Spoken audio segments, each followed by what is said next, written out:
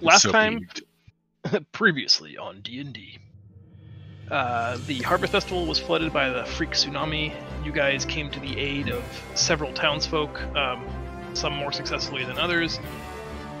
Then the village of Swinford and the coastal areas were attacked by some unknown Piscine invaders that seemed hell-bent on killing folks, kidnapping others, destroying everything in sight. You dealt with them in the flooded forest just outside of Swinford, again in a small alcove just before the beach. I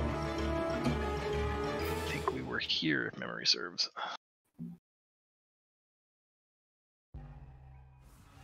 So we'll jump right back in there with this. We had split the party. The four of you here were dealing with the Chul. The Chul's dead, by the way. It is, yes. And the other group had gone back to the village to make sure that the people that were injured got the care that they needed, and to check on the status of the village, which was also attacked by a Chul that had been previously damaged by something. We'll just jump in right to the action if that's all right with everybody. Let's do it. I love action. As this group of four of you finish the fight, something bizarre happens. You are working with figuring out how to release the captives from this pen. Alexa had already freed the people that had their hands tied, if memory serves. Or no, maybe it was... Jezza It was me. Jezza did it? I couldn't remember, I'm sorry. And you guys are just taking stock of the situation, trying to figure out... I don't think we ever got these people out of their containment vessel. But as you're watching, these fish-like humanoids, their bodies begin to bloat and swell very, very rapidly. Almost as if like the stages of decomposition had been radically accelerated. What bodies were floating? Was it the enemies we just fought, you were saying? Yeah, these weird fish creatures are beginning to bloat, swell, and then almost as suddenly as that process began, their skin literally liquefies, splashing all over the beach, sploosh, sploosh, sploosh, sploosh, becoming pools of slightly less than completely transparent water that just begins to stream away towards the coastline. As these streams of water issue forth back towards the ocean, the spears in the cart and the spears you each are holding similarly liquefy, becoming this almost living fluid that just joins up with all of the smaller hydrous flows of water heading back to the ocean until it becomes one contiguous stream heading back towards the beach. Yeah. Oh man, that was a fun toy to hold on to while it lasted. Yes, organ liquid. Kig saying organ liquid. Guys, back at Swinford proper, you guys are experiencing the same thing. That massive Chul that you destroyed suddenly liquefies into a giant puddle that splashes everywhere, but the water doesn't get absorbed into the ground, nor does it displace, in a giant splash pattern like a bucket of water might, but instead just takes one swirl gathering its mass, and then just streams off, almost like a snake taking serpentine coils down out of the forest towards the coast. Benevolent GM, who I absolutely respect. I have one spell left and I want to try and use it. Okay. Seeing that, Zaz, suddenly thinking quickly, because he's high on adrenaline, would like to cast Destroy Water and see what happens. Okay. How much can you destroy? 10 gallons. Nice. 10 gallon. No, it's that's create. Oh, it is destroy 10 gallons. Yeah. Nice. You you don't have to be that close. Yeah, 30 feet is plenty. With a brief incantation to the storm god, you lash out with a reptilian finger, and a bolt of lightning literally strikes from the sky, hitting a patch of the water, instantly vaporizing a bunch of it. Small plumes of a water vapor still linger in the air, but they scintillate, glowing slightly, like they have almost a supernatural or magical property to them. It's kind of like a sparkler for a second. The second half, or the first half, depending on your orientation of the Chul liquid, continues to serpentine towards the beach. But you destroyed a good chunk of it. And this weird sort of Yeah, haze still lingers in the air. Stupid. So if we fight that Chul again, it's just going to be a lower torso, and that's the easy So part. here's, now here's my question. So this was what I was thinking about, but I didn't want to interrupt your spiel. When you were saying about the javelins turning into liquid, I was looking at my cantrips and I saw this ray of frost thing, and I was like, if I froze that liquid into the shape of a javelin, would it stay a javelin? Try it, I suppose. Is like I press ray of frost at the javelin in Jez's hands. oh, rude. Not in the one in your hand. I don't I'm have not one in my holding one hand. anymore. Yeah, or where you dropped it. Okay, yeah, it's like, don't shoot that at me. As it begins to liquefy, you shoot it with ray of frost, freezing it in this. And it honestly kind of looks like an unfinished forge project where like someone took liquid metal and just threw it on the ground. It starts shaking violently and is literally being dragged through the sand by some unseen force, almost like an unseen person is just carrying it by the handle, dragging all 3 tines of the trident through the sand. It's really struggling it to do so, though. Someone catch it! Okay, runs forward, grabs it. Okay. You have a ice-cold, slightly melted trident replica in your hand. It's almost painfully cold to the touch, and as your grasp tightens, it starts to wriggle and try to get away from you. The warmth from your hand slightly melts the portions of the haft that you're touching, and as they drip to the ground, the sand doesn't absorb each droplet. Instead, each small, minuscule drop just begins rolling end over end down towards the coastline. Can I dump out my water skin and fill it into my water skin? Sure. Do you want me to roll anything to do that? No, I don't think it's necessary. Okay. Just kind of catching the drops as the haft of the spear melts. Yeah, just get some of it into the water skin. Okay. If we sit here long enough for Reed's body warmth to melt about a third of it, that'll fill your water skin. Okay, that's fine. Okay. Does it do anything while it's in the water skin? It feels like a small animal in a bag. Like it feels almost like there's something living trying to kick and fight its way out of the bag. Is it trying to kick and fight in a particular direction? Always towards the coastline. No matter how you change the orientation or the height of the bag, it's always heading towards the beach. Cool, we have a weird compass now. Ta-da!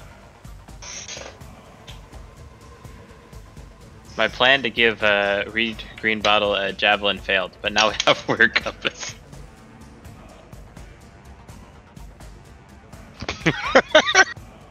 The people in front of Jezza are looking questionable, like they're trying to find the words to ask for you to get them out of here, but after everything they've just endured today, they might be in shock.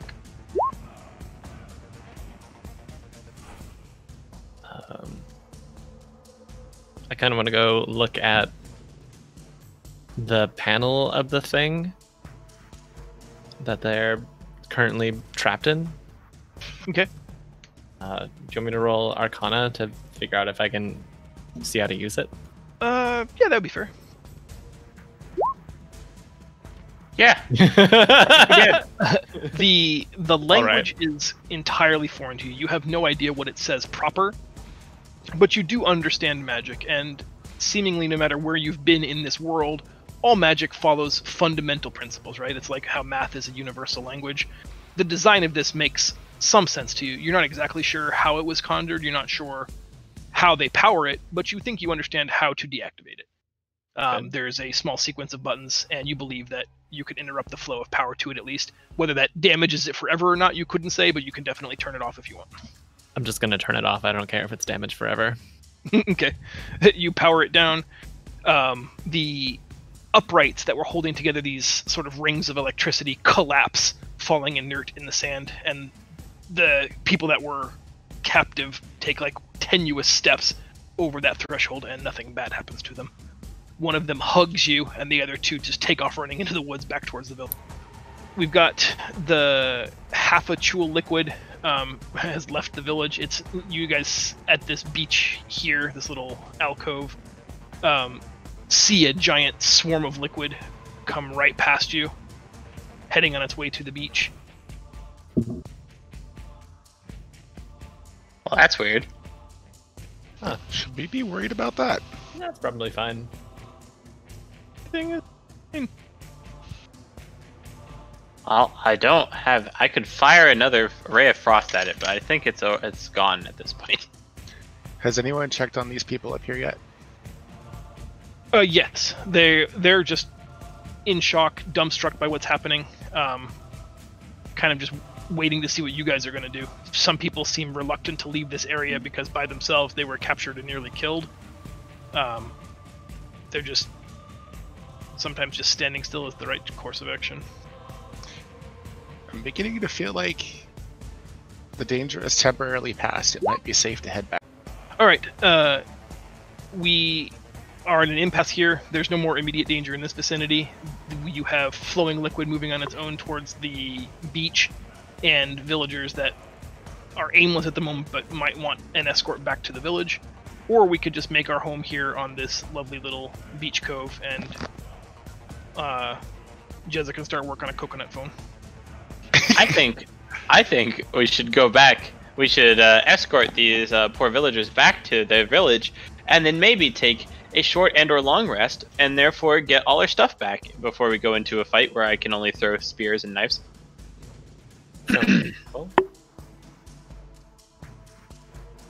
Okay. Unless there is a divergent opinion, we all go back to the village together as one. No, sounds good. Once there, you see several families still looking for lost and missing peoples. There's a lot of chaos, there's a lot of confusion, there's a lot of heartache going around. It's hard for you to not feel invested in some of these people's tragedy. But just pushing aside the people with their hands out asking for help, you guys are able to find a shady corner and take a 60-minute rest. You're stepping up on your feet again, tired, disheveled, really kind of just beat down by the last 2 hours of this morning. There's some commotion.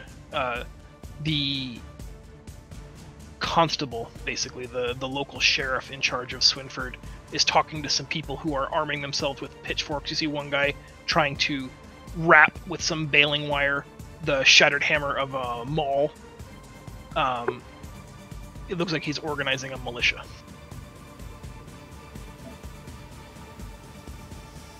Guess I'll walk up to him and ask him, what are y'all planning on doing? As you approach, are you here to enlist, son? We need every able-bodied man we can find. Tell him to calm down and ask him, who are they planning on fighting? Have you not seen the beach? Did more come back? Come back! They're setting up shop! They've taken more of us!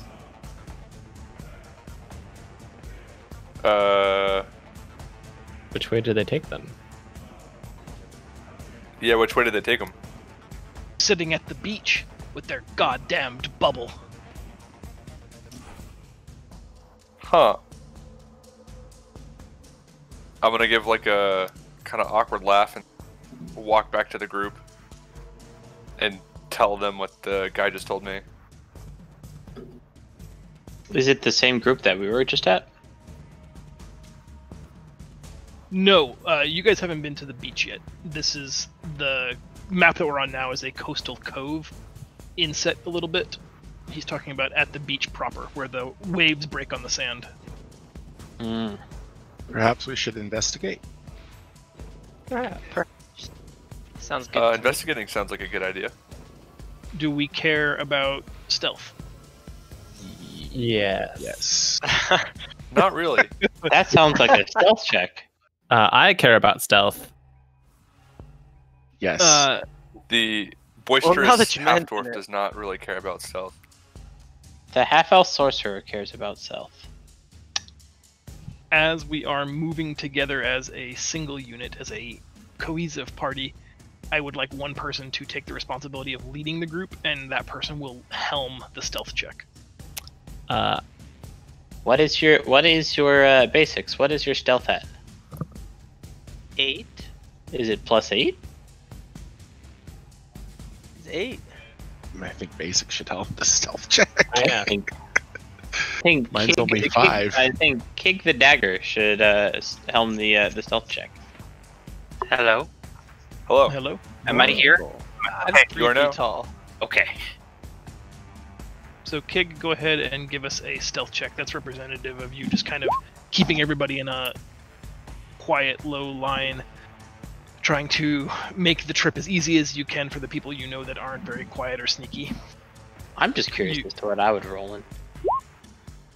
Kick the I'm also curious. That was Oh, cute. wow. Pretty good. Nice work. We're playing this game. I could potentially roll. I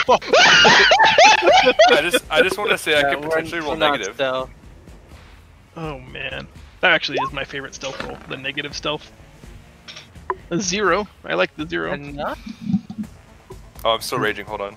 I'm a little happy We're that good we to didn't put me in charge of that, I guess. Kig, you do a fine job of retracing the steps that we've already been, going back through the flooded forest to that small coastal alcove where you had just finished freeing people not but an hour before. There are troughs in the sand here left by that flowing hydrous fluid. It eventually leads down to a beach. You creep over some taller rocky outcroppings and you can see the ocean now. Kig, if you want to go any further on your own, I'd like a stealth check for you sneaking ahead. This is as far as you're comfortable taking the group of people without alerting anyone to your presence. Do you think if we were to go any farther, all of us, that we'd be pretty easily detected? So you said I can see the ocean? There's no tsunami or anything anymore? Like, bunch of, nothing like washing up on shore that I can't see? Why don't you give me a perception check, and we'll go from there. Okay. Oh, this is bad. I saw a rock. It is challenging because of your poor burning eyes due to the sunlight sensitivity. Maybe you weren't the best advanced scout. You see the wreckage of a ship crashed on the rocky shores. You also see several of these fishy-like humanoid creatures walking up and down the beach. There are several positioned on rocks, almost like sentries. And then patrolling all along the beach is a giant fish creature. He looks very similar to the ones you fought in the forest, only this one's like 16 or 17 feet tall and densely muscled. He's got 4 arms and 2 legs instead of 2 arms and 2 legs, and he carries a brutal warglaive strapped to his back. And just beyond him, you can see a sphere of scintillating floating fluid about 40 feet in diameter, just sitting half on the beach, half in the water. And you see sort of vague forms moving about within that sphere, but you can't, from your vantage and with that roll, you don't have any more. Okay. Well, does anyone want to come with me? That's kind of dangerous. I'll come with you. All right. Well, we both have the stealth Well, check. hopefully I got the shitty one out of the way, but Would you like third? I'll go forward. well, I'm gonna run. But yeah, come on. And, if we can make it. Oh my gosh! Well, All right. I'm seen. The The rogue rolled the one. I'm gonna say in like a very loud, hushed tone that I'm gonna stay behind. So You guys go ahead. ahead. I'll be back here. Just gonna be like, y'all go ahead without me. I point my quarter-7 Leo. I'm staying with him. All right, I'm just gonna go ahead and make this move now so that it makes life simpler. This is the scene that lies before you. That's a bubble. Ooh, bubbly. Bubbly. Booble. Boo-boo. Bloop, bloop, bloop. Bloop, bloop, bloop, bloop. Um, Aye, there's a kobold. So Leo and Jezza decided to stay back a little bit. Is that correct? Yeah, probably stay on the outskirts. And everybody Zaz else is also staying back. He's tired still. very sleepy. Everybody else came right around to about here, at the smallest bit of rock that still exists. You're about 15 feet off the elevation of the beach, and you look down on the scene as it is portrayed. As she withdraws, the two starfish also immediately liquefy and begin just trailing off into the ocean in the direction of the aqueous orb's last position. Aw.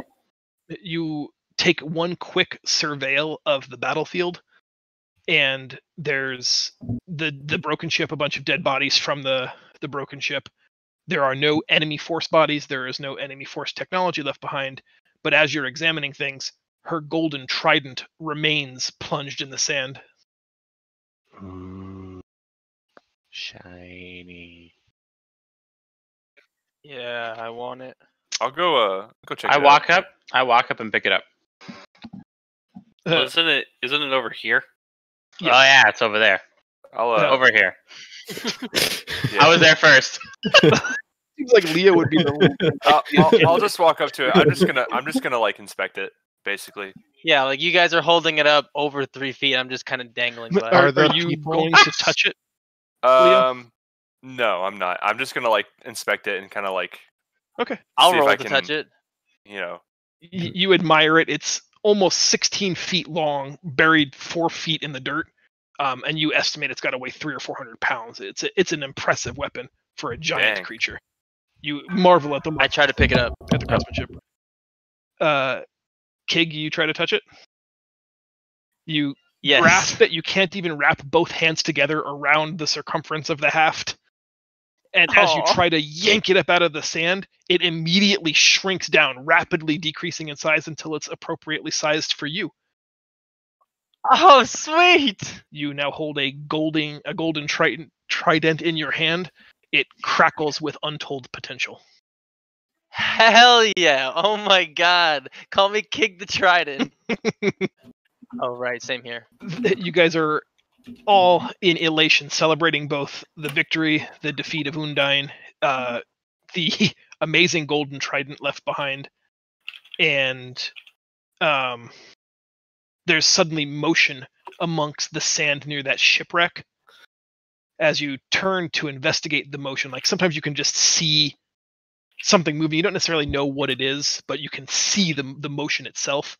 The ground there is charred black, in some cases even turned to like dark paned glass, where Kel's witch bolt went awry. And from out of one of those areas of charred glass, a small charred hand crawls up out of the sand. Everybody, I imagine, is on edge, and you wait just one moment more to see the small frame of a young 10 or 12-year-old boy crawl out of the hole in the sand. The back half of his head is missing, and there's an obvious crack, jagged gash in his face from the base of his skull, wrapping around the right side of his face and jaw. And he stumbles to his feet, uncertainly wobbling towards you, and just, "Have you seen my mom?" Mummy. Immediately run to him to see if there's something I can do. Yeah. Yeah, same. Big no. I'm gonna look at Hey, Kel and be like, Stay back. "Did you do that?" So, hey, Try. Yeah, no thanks. So you know OP.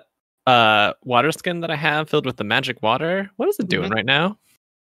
It's violently, rapidly pointing in the direction that you last saw Undine. It's like at a feverish pitch, trying to break through the leather of the water skin. Cool. Oh, hey Kel. Is there anything I can do for this poor child? Did you know that you raised this child on a freak necromancy accident? Oh, Uh, mind. cool. Kill it. It wanders around looking for each of you in turn to answer its question if you've seen his mommy. Would I I'm be gonna a point mummy? at Kel and be like, whatever they're I like. instinctively kind of look at this. Probably shouldn't be a live child. Feel a certain kinship with it for some reason. I don't know why. And then I point at Kel and be like, "Is it this person?"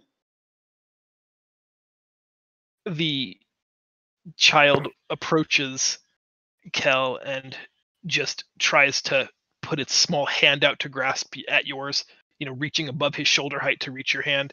My name is Opie. Will you take care of me? I kneel down into the sand and give Opie a hug. Yes, I will. He embraces you. Everyone else gets to see that the back of Opie's head is just half collapsed skull and exposed brain. But Kel doesn't seem to be that put off by it. I don't think I can heal that, says Reed. Warily. I think we need to find some hats.